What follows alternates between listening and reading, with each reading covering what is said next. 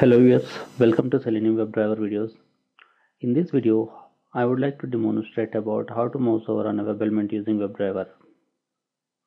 We generally know how to perform a normal operations like how to click on a web element, how to set some text into a text field, right? But how can we perform an advanced operation such as mouse overing on a web element or right clicking on an element or drag and drop one element from one location to a different locations, right? So all this can be done using action class, right? So in this video I would like to demonstrate about one such operation, like how to mouse over on an element.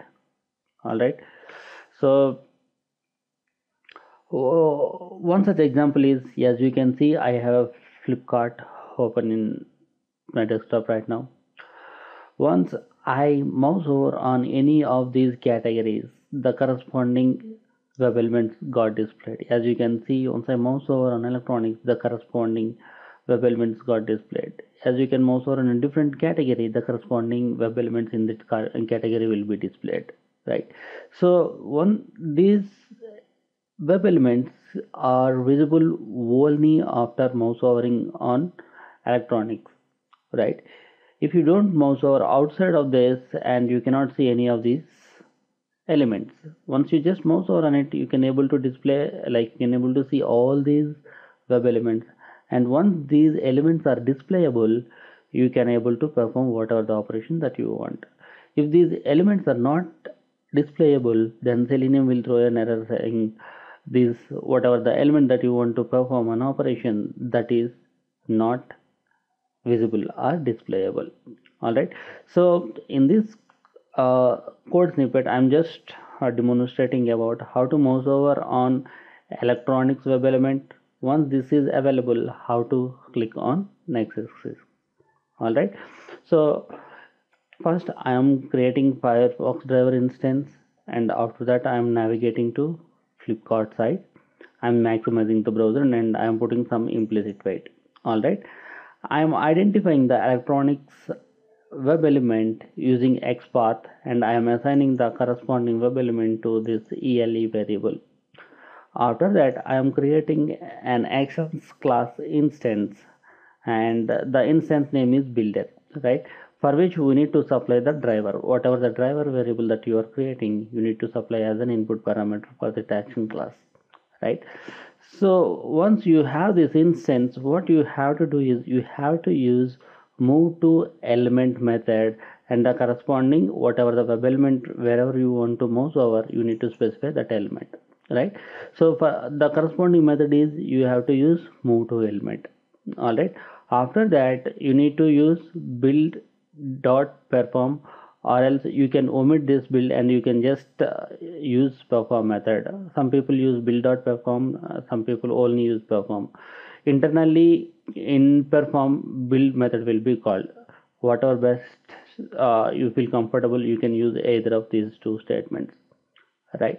So once you just mouse over on this electronics, I just want to keep some wait for 2 seconds because it may take some time to load all those web elements. Once those are displayable, I am finding the next axis element by using its XPath. All right, once my nexus element is displayable, I am just using nexus.click, which is an ordinary way of clicking a web element. The other way with this action class instance is I'm just using this instance dot move to dot element of nexus. So I'm just mouse overing again on this nexus element, and after that I'm using the click method and using build.perform to make sure that it mouse overs on nexus 6, and after that it clicks on that element. Whereas in this statement here, just you can use whatever the way that you want, but in this statement I'm just using this actions class instance dot click method, where the input parameter for is nexus, because I want to click on nexus directly, and after that you can use build.perform, or you can directly use the perform method. If you just use actions class instance and method which doesn't perform any operation, you need to use build.perform or perform method. All right. So in this way, one of the biggest advantage of using this actions class instance is you can include like more than one action and combine all those actions into one composite actions and can perform. That's what I am demonstrated here. I just used move to element and click method. The other operations could be like, if you want to use control plus some other functional keys, or alt plus control plus some functional keys, or alt plus control or shift plus some other keys, then during that time you can use this action builder class. So let me execute this test case and show you how exactly it is getting displayed. So Firefox start instead navigates the Flipkart site, which then maximizes this browser and moves over on electronics element, and after that it clicks on the Nexus 6 element. So that's what we wanted, right? So that's all in this video. To summarize it, you when you want to mouse over any web element, what you have to do is you have to create actions class instance. After that you need to use move to element.